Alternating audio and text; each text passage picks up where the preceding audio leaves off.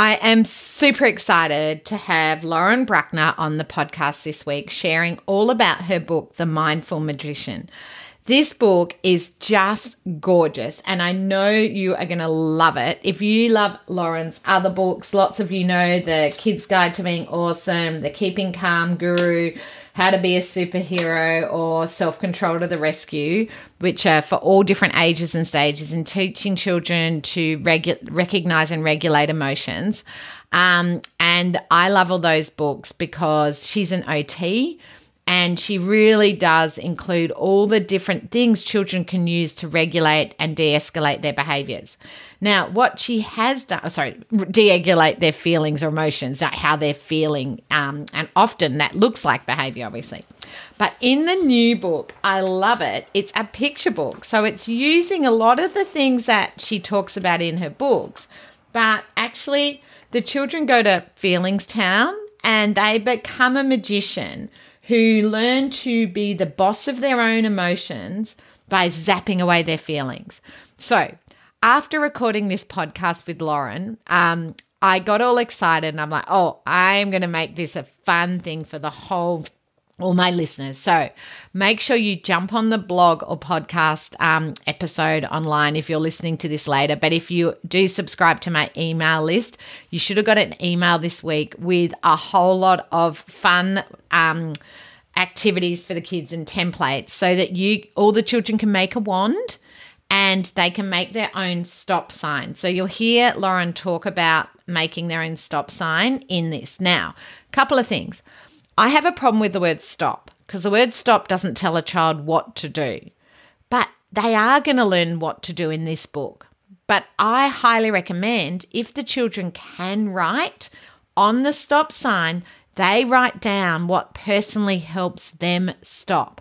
So instead of being a stop sign, Lauren's saying it can be a love heart or a butterfly, or a star, or children can draw their own. But I'm giving you some templates of things and even just some ideas so you can show the children what their stop sign could be. So they could just color that in, or you could get the children to write the words on there. So up to you. But what I'm sending to is also a picture of the magician who takes the children around Feelings Town. And I'm thinking maybe you could copy the objects, the outlines onto different colors and then put it as a display like a rainbow, because in the Feelings Town, in the book, it's like a rainbow the way it's put out. So maybe you have a whole lot of purple, then orange, then yellow to make your display look more colorful if you're just going to have children write words in their stop sign. And I think that would just be the most beautiful display. And this is making children understand their emotions and what to do. But remember, feelings can come up for different reasons. So Lauren goes through each of the different feelings. Like some children need movement, some sights and sounds, some have strong feelings, some are wiggly, some it's inside body like toilet, drink, food. So Lauren goes through all of those in this interview. But then I would love you to make the display, get children to make their own magic wand, and maybe you can have the display in your classroom and they have to go and tap the wand and say what they're going to do. Oh, you could just make this so much fun. I just think this could be awesome. Or you might just laminate that and they keep it in their pocket. Or you might laminate it and it's on their desk, their stop sign. Or it might be in their pencil case, Up to you. Maybe you can photocopy them and use them in different spots. I don't know. I just think you are going to have so much fun making your mindful magician and the children having a wand and what their stop sign. So the activities I'm sending are for the children to create the wand and the stop signs. Up to you. But if the children can write words, I'd encourage you to put those on there and really helping children understand their emotions. This is the best book, The Mindfulness Magician. It's on my website. If you haven't grabbed a copy, make sure you do. I actually recorded this podcast interview a while ago with Lauren, but it's been so hard to get stock in Australia. And I have just literally bought every copy I can find from our supplier because I just love this book and I know you're going to too. So have fun helping children to zap away their emotions and being the boss of their feelings, and have fun making a class display, or at home, maybe you can make a family display. And I think families, you'll love this book too. Hi everyone, welcome to the Sue Larkey podcast. As I always say, you have to embrace difference to make a difference. Let's dive into today's podcast. Welcome everybody. I'm so excited to have Lauren Bruckner on the podcast. She's an occupational therapist and author of one of my favorite books, The Kid's Guide to Being Awesome, which she's come on the podcast to talk about before. So super excited to have you back on. So welcome back. Thank you so much for having me. I'm very excited to be here. It's super exciting. Now, for people who don't know you, can you just tell us a little bit about yourself? Sure. So I'm a treating pediatric occupational therapist. I am an evaluator for the New York City Department of Education. I also treat kids in elementary school twice a week. And while I've been treating, I've developed the Awesome and in Control curriculum as I saw the need for it in the pediatric population to work on self-regulation, like around language, around self-regulation and connected strategies. From there, I also developed a handwriting program as I saw the need for kids to be able to work on underlying skills connected to handwriting, right? Like throughout the day, and as well as a curriculum for teachers to implement throughout the day as well. Like, so not hands-on for kids to work on, but like for the teachers to implement around underlying skills connected to self-regulation, like reading, writing, transitions as well. So my 7th book actually came out in April. So that's really exciting. It's so exciting. And we're going to talk about that. But I realized when we were emailing back and forth that I hadn't had you on to talk about the getting your words on paper, even though I did do a podcast when it came out and told everyone about it. How excited, because it's fabulous having an occupational therapist, because as teachers, we don't learn how to help children get their words on paper. And there's so many great activities in there to help children, you know, with their because it's not just about fine motor skills, it's about the scanning, and there's so many skills to get words on paper. Exactly. And I feel like that's actually, like, as an evaluator and even like as a treating therapist, like that's one of our number one referrals for kids in the school system is handwriting, especially like as we were in the pandemic, right? Like kids were typing a lot and like there wasn't the pencil to paper. So we were getting like handwriting, but like really there's the underlying skills that are connected to handwriting. So within that book, like we actually ask the child, what is the block? Like, what is the hardest around the handwriting? So we're actually putting the child in the front seat. What is the most difficult? So whether it's visual motor, whether it's gross motor, whether it's attention or sensory, right? So based on their answers, you develop a program that you implement before they sit down to write, and you embed that every single day. So it kind of like decreases the need for me, which is what I want. I love that. And right? That's what I want. And, you know, teachers have 30 children in the class. They don't want to have to be there all the time either. So it's that proactive, not reactive. And I couldn't agree more. So many kids on devices. But I also think iPads, because children on an iPad get a response from just one finger on a device, and there's not a lot of tracking skills is what I'm finding. So I'm not an OT or anything. I'm just a teacher that goes, well, because the child is just getting a response straight under their finger and they're not always having to do that tracking. I'm seeing a lot of children who are really struggling with scanning then when it comes to reading too. Like it's all connected, isn't it? Yes, like they're losing those fundamental skills that are really important, even like with the kinesthetic component, right? Like you need to touch things, you need to experience things. Like they need to use the ocular motor components. They need to use a hands-on component. And when they're losing that, right? Because like, honestly, they're getting that automatic feedback. They're getting like the electronic, like it's more fun sometimes, right? Or they're thinking like, okay, and it's so fast paced, they're losing those underlying skills. So we need to bring it back.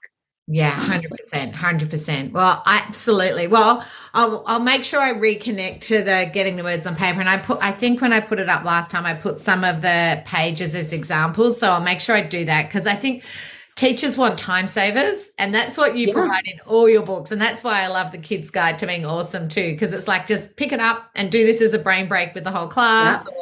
And of course, anyone with younger kids, there's the calming guru for older kids too, with emotional regulation, and they love that. I think that sort of more mature approach to self-regulation is so important. But you've got a new book out, which I'm very, very excited about, The Mindfulness Magician, and it's a bit different because it's like a picture book.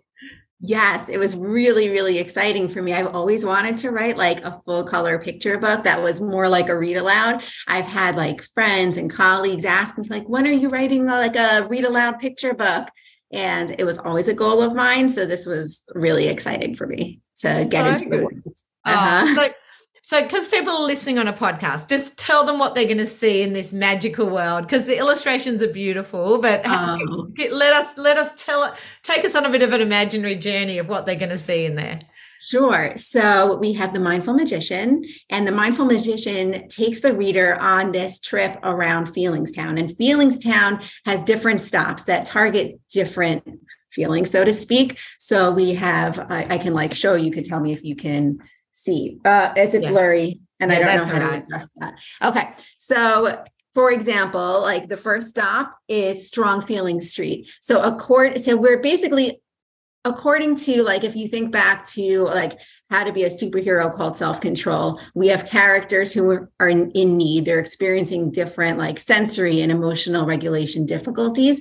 So if we do the strategy the correct way, we save the day for that character. So this is similar, but it's a little more simplified. We have one magical power that we do.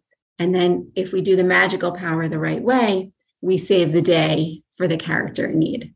So for example, Strong Feeling Street, we have Andy, who's playing outside with her friends. She's playing hopscotch. She doesn't want to come inside. Her mom is telling her it's time to come in for dinner. She's getting really, really, really angry. So what is the first magical superpower we learn? We learn it's stop sign, and it's really broken down in how to do stop sign. So we like kind of do stop sign with Andy. We do it the right way. And then Andy is inside eating dinner with her family, and she's feeling just right.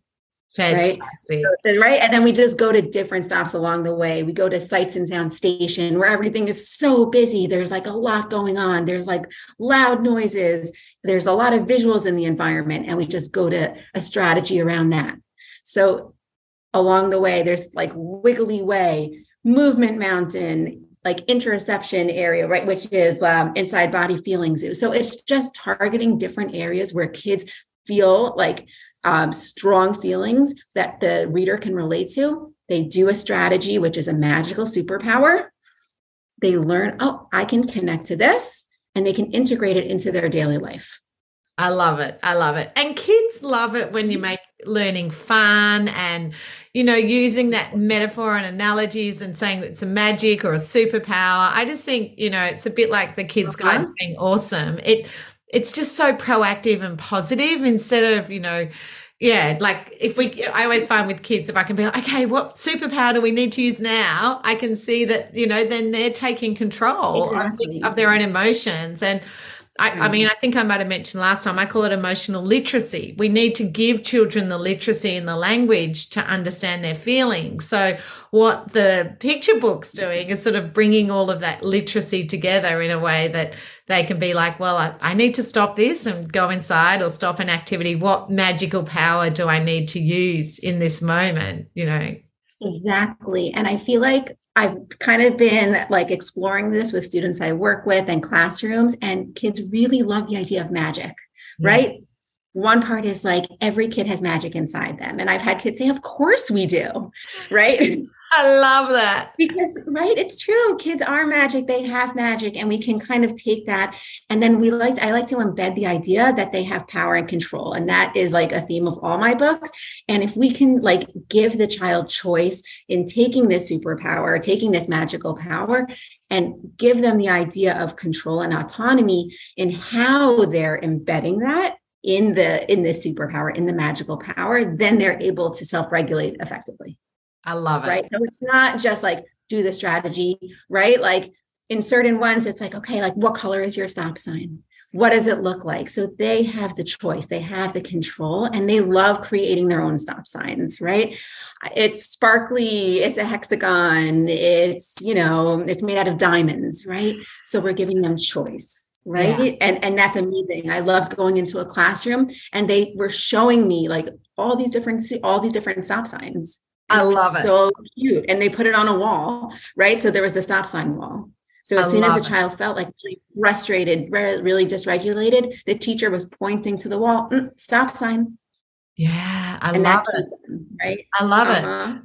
And also making those activities where it then becomes a conversation, like a class conversation, and they can all talk to each other about their stop signs. And so then they've got that neutral understanding. And if they need to, some of my girls on the spectrum particularly co-regulate with their friends. So what you're doing is like giving them the language, and so really to say to their friends, what's your stop sign? And we're all talking about that. And then in that moment, they can support their neurodiverse peers because they've got that same language. I love that.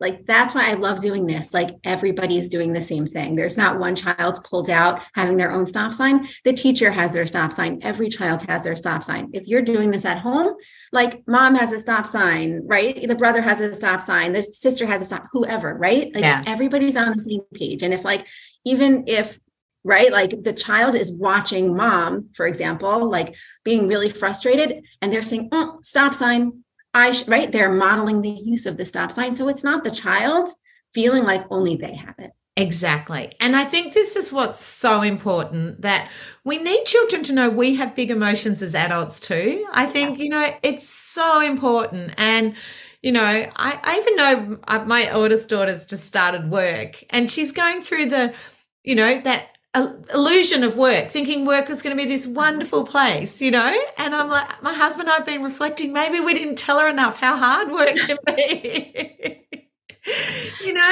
That it can be tricky, and we need children no matter what age. She's a young adult and we're still teaching her that like it's okay to get upset at work, like because she's never worked. Am I allowed to cry at work? Is that okay? Right. And I think every adult has. So, for sure. Yeah. But don't you think we should all be sharing our emotions and telling, because otherwise so many of our children think emotions are wrong, that they should be happy all the time, like a Disney movie, that's right. That's not right.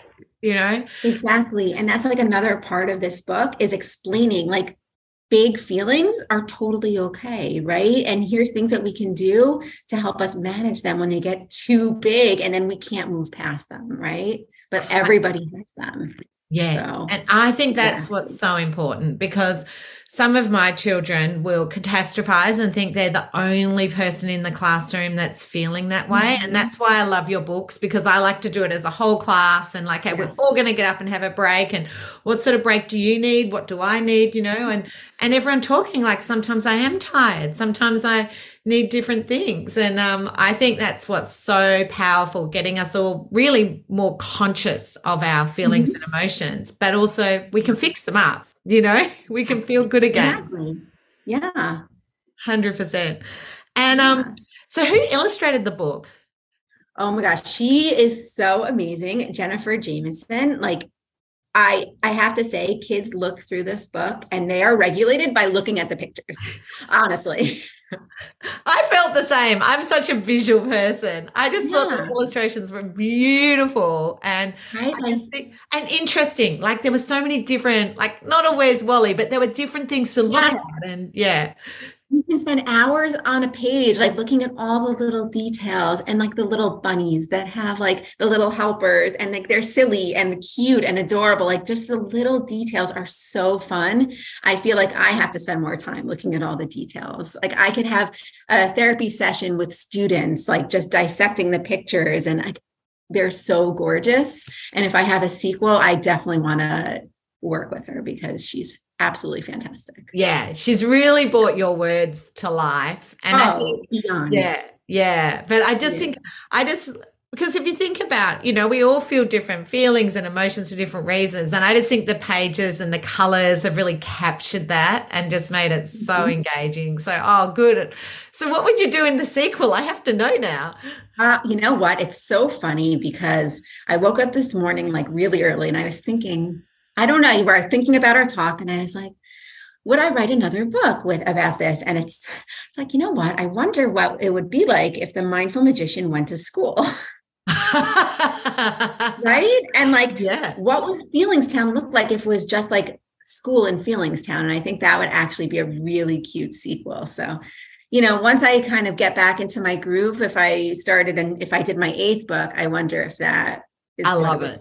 I think that would be amazing because again, for many children that I work with, mainly on the spectrum, that often they don't realize other people are having the same emotions and challenges. And sometimes a book saying, well, so-and-so feels this way and so-and-so feels, because I always say one activity, we can all feel different emotions in the same activity.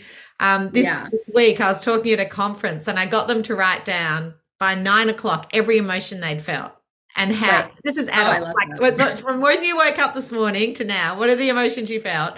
And how did you fix up those emotions? Like if there was just as adults, right? Because I was trying to get them to understand that we all have emotions.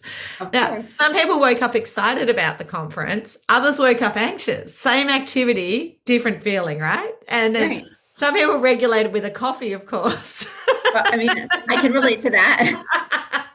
But my point is that sometimes we expect every child in the class to feel the same way about the same activity. And that's just not going to happen, Everyone's going to a conference. Everyone doesn't feel the same. You're doing a music activity. Some children love it. Some hate it, especially my sound sensitive children. They're not too happy about that. So I love the idea of the magician going to school because I can see like getting the children to think about, you've got me too excited. This isn't meant to be about me. Right? Sorry. No, but I actually really love that idea. Right. Because I think sometimes we like expect even more of our kids in general. Right. It's like we can be dysregulated. We can be frustrated and mad. But I think it's like sometimes we just expect like our kids, of course, they're going to be okay. Of course, they're going to sit and listen to our lessons and our therapy sessions, and they're going to come home from school totally okay. And I think, and that's, like we have our agenda with them, and that's normal because, we have a lot on our plates as adults, but I think it is important to stop and think, okay, wait, they're kids. Exactly. And I always say, like when I talk at conferences, I always have your awesome book there and I always do brain breaks. And I always say, notice yourself as a learner today. There are times that you will be turned off, switching off, or what do you do to regulate? That's why we have to teach the children, because many of our children don't know how to get back to that spot. So and now we can add the magician and we can say, well, what would the magician do? Yeah, I love it. I love it. Yeah. Exactly. And then the magician's going to go to school now. Now you've told all my audience. Yeah, I'm telling you, I have to pitch this to my publisher. Absolutely. So I love that. So I'm just trying to think, we've sort of told a lot about the book. I think it's great. Oh, what age group are you imagining it being used with?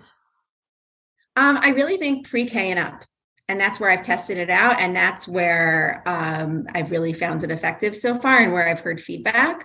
And honestly, like I actually just spoke to a teacher who gave me the feedback that she's been using these strategies herself and it's been helpful. So I don't think to say just for kids. I feel like it's just starting with pre-K. So what's pre-K? What age is that? Oh, okay. Like 4. 4 and up. Yeah, I thought 4 and up when I read it, but I never sort of, I always like to check with the author what they were thinking, but I think 4-year-olds and up could actually use the strategies and the language that it was pitched at. I really like that. That's so gorgeous. Well, congratulations. What'd you say? Book number 8. Book number 8, is it? Yeah. Right. Yeah, it's right? so exciting. I'm getting excited now. It's so exciting. Well, thank you so much for coming on, and also for sharing a little bit about getting your words on paper. I highly recommend that everybody have a look at both of those books, and I'm pretty sure most people should have all your other ones, but I'll make sure I link to all of them in the blog. Is there any downloadable activities in the new book? Oh, yeah. I'm actually very excited about it. I wound up because I wanted this book to be like really simple for kids to like integrate one strategy per area of difficulty. I only did one, but if you go to the download section on JKP or Hachette UK, you will get added areas. Like if you want to work on like, besides like stop sign for a strong feeling street, for example, there will be another few strategies. Like if you want more information, there's a whole list and like added ways for you to integrate the strategies into daily life. So there's like added strategies per area. So there's a bunch of added content. Oh, great. Well, I'll make sure I link to that and maybe put an example, because that's the great thing with books now. We can just have a link that takes us to other really good content and ideas. Fantastic. Yeah. So what's your stop sign? What's yours? You know what? So my favorite colors are pink and green. And I love the idea of a heart. I just think that's peaceful and beautiful. And it's just pink and green. I love it. A heart. Yeah. I think that is so gorgeous. Well, my word for last year was joy. And I think a joyful heart would have to have been mine last year. You know, and do you have any colors? Or I'm a blue and red girl. And I've always been navy and red. I don't know. So that deep blue. Yeah, I would definitely do it in that. And I still do my diary in colored textures every week because it makes me happy. See? Yeah. It's just about knowing your strategies and what works, right? 100%. I'm a Post-it note and color texter girl still. It's just knowing yourself and what works for you. That's just what it is. And I think kids like to see that. I really do. Yes. You know? Yeah. They do. And I will name it for the kids I work with and be like, okay, like for me, mantras are really helpful. Saying like, I can do it. No big deal. Showing them a stop sign and having like modeling it. I just feel like it's effective. Yeah, 100%. Well, thank you. And I love your love heart, your pink and green love heart of stop. I think that'll inspire lots of people today to go and have a think what their stop sign is. In fact, I might, when the podcast goes live, ask people in my Facebook podcast group what their stop sign is. That'd be a really fun question. I'm curious to see what you guys all decide. I love it. Thank you so much. I know it's very early in the morning there, so go and get some more coffee. And it's late by you, so it's great. Well, I'm so glad we were able to connect. I really, really appreciate it. Thank you. Yes, thank you for having me. Absolute pleasure. I hope you've got some great tips and strategies to make a difference. Remember, strategies wear out, and not every strategy works for everybody. If you're ready to dive in deeper to more strategies and ideas to make a difference, I'd highly recommend you consider Dr. Tony Attwood or my online courses. For more information, visit my website www.sulaki.com.au.